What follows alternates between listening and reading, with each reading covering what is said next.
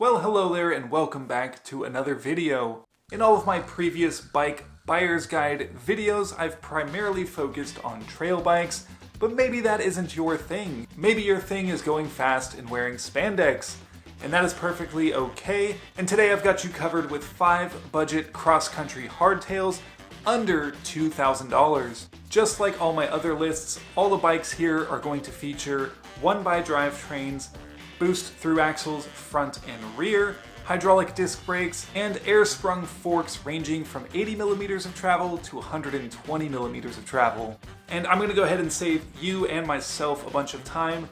No, there are no Treks on this list. I've gotten so many comments about Trek bikes in the previous videos. I wanted to give Trek a chance. I always look at Trek for all of these lists, but they always have like one glaring issue that all these other bikes don't, and that's why I typically don't recommend them. All 3 of the Excalibur models still use a 141 open dropout in the back, so that disqualified that bike immediately. If I'm spending over $1,000 on a brand new bike, it better have an axle in the back. So you don't have to ask about the Excalibur. I would not recommend it in comparison to these bikes. So, in no particular order, let's go ahead and do this. The first bike is the Specialized Chisel Comp. Coming in at $1,700, this aluminum hardtail features 100mm of travel from a RockShox Judy Gold fork, or 80mm if you ride an extra small frame. The frame uses Deluzio Smart Weld technology that moves the hydroformed tube joints away from the areas of the highest stress, making the finished frame's balance of strength, rigidity, and weight more pronounced than any alloy frame in history.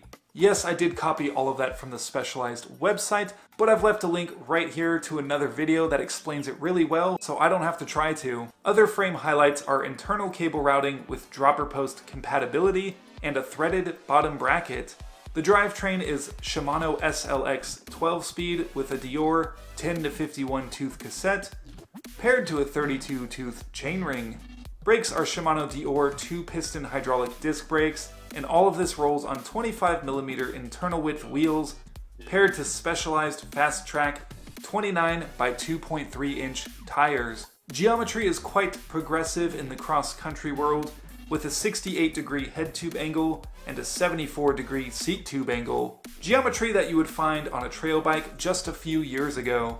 And that's a theme you're going to see here on this list, as modern cross-country geometry is closing the gap with trail bike geometry, which is pretty cool because I think it will open cross-country bikes to a larger consumer base. Specialized also offers a chisel base coming in at $1,500.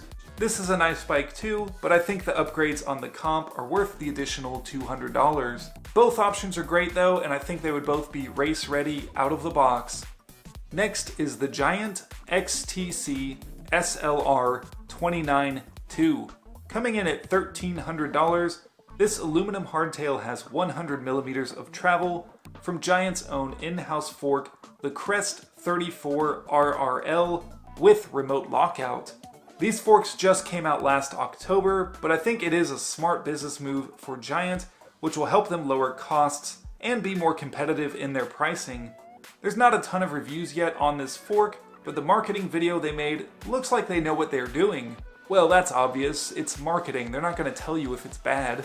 One interesting thing to note is this fork uses 34mm stanchions, which is larger than the typical 32 or 30mm stanchions usually found on cross-country forks. The frame is made from Giant's highest grade aluminum, A-Lux SLR, with so many great buzzwords. Marketing hard at work again. Overdrive head tube, mega drive down tube, and a power core bottom bracket shell. It sounds very exciting, right?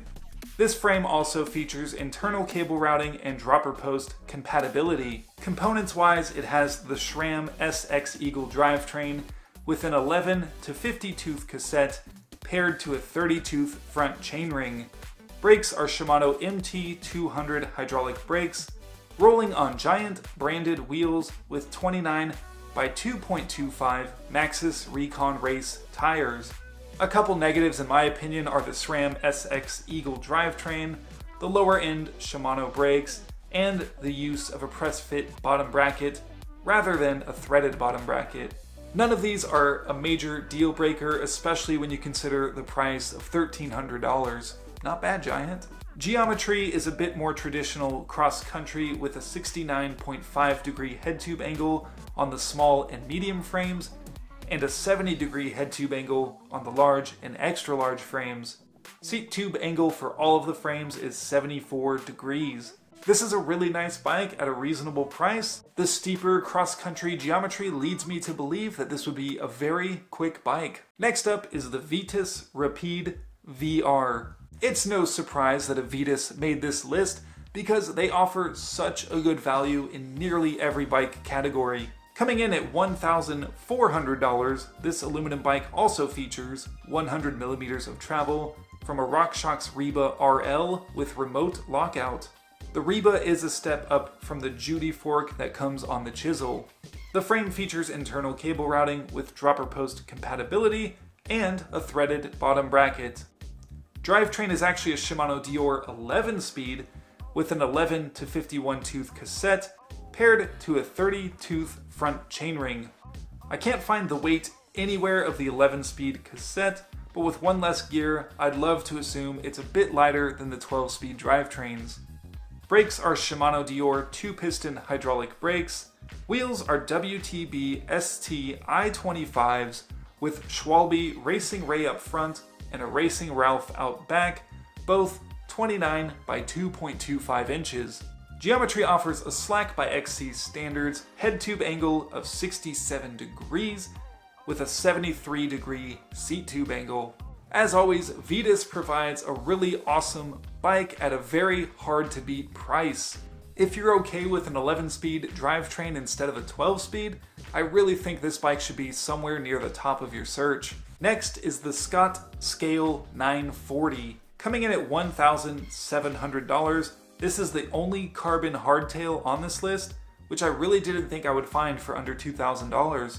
It has 100 millimeters of travel from the RockShox Judy Silver TK with remote lockout. TK stands for turnkey damper, while the Vitus and Specialized use the nicer motion control damper. The frame has internal cable routing with dropper post compatibility, but it does use a press fit bottom bracket. Drivetrain is a mixture of SRAM NX and SX Eagle parts, with the shifter and cassette being SX and the rear derailleur being NX.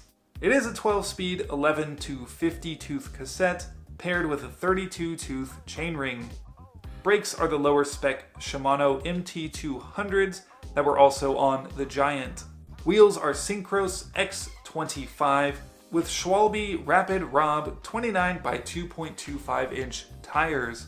Geometry is much like the Giant, with it being a bit more traditional cross-country, 69.5 degree head angle with a 73.6 degree seat tube angle. This bike is great if you want carbon on a budget, but coming in at $1,700, they had to cut costs somewhere, and you can kind of see that in the component choices.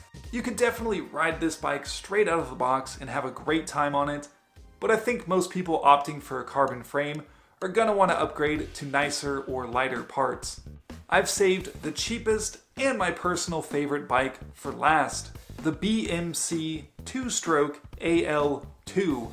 Coming in at $1,200, this aluminum beauty has 100 millimeters of travel from a RockShox Judy TK with remote lockout. The frame has internal cable routing, dropper post compatibility, along with a threaded bottom bracket. Also, it's just a stunning looking bike, especially the carbon frame version. Here's a couple pictures of it, it looks awesome. But the carbon version is slightly over budget for this video. Drivetrain is a 12-speed Shimano Dior with 10 to 51 tooth cassette, paired to a 32 tooth front chainring. Brakes are the Shimano MT200s as mentioned on a couple of the previous bikes, and it has Shimano hubs paired to XCD23 rims. Not really sure what those are, but they are wheels. Paired with Vittoria Barzo 29 by 2.25 inch tan wall tires. Geometry here is pretty radical in the XC world, with a 67 degree head tube angle and a 75 degree seat tube angle. Just to give you a little perspective, my YT Jeffsy trail bike from 2017 had a 67-degree head tube angle. See what I mean about cross-country kind of blurring the lines with trail bikes? For the price, I am super impressed with this bike. I think most people would eventually want to upgrade the fork, brakes, and wheels, but to dip your toe into the world of XC, this bike is rad. It's hard to believe that BMC of all companies is offering this nice of a budget cross-country hardtail, and I guess we are truly living in the golden era of mountain biking. And there you have it. Those are 5 cross-country hardtails that won't require a second mortgage. Any of these bikes would make a great entry-level racer, or just be an efficient speed machine on your local trails. And if you are more interested in jumps, drops, or much steeper descending, go ahead and check out my Bike Buyer's Guide playlist where I cover a lot of different bikes and budgets. My previous list, for example, is 5 hardtails you can get for under $800 that don't suck. Let me know of any cross-country bikes that you think are awesome for under $2,000, and I will happily get in the comments and tell you how you're wrong. I'm just kidding. I'll jump in there and talk with you and give you the best advice I can. Thank you so much for watching, and until next time, stay rowdy within reason.